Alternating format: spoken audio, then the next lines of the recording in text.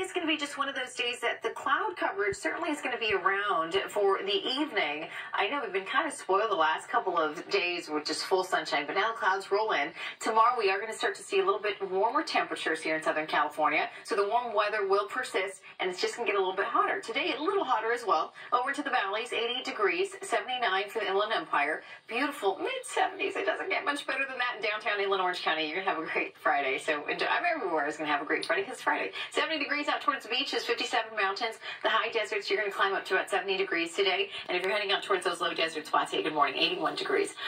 Okay, happy Friday. We'll send it back over to you, John and Les, and then we'll get you that trick-or-treating forecast coming up, too. Okay, sounds good, Les.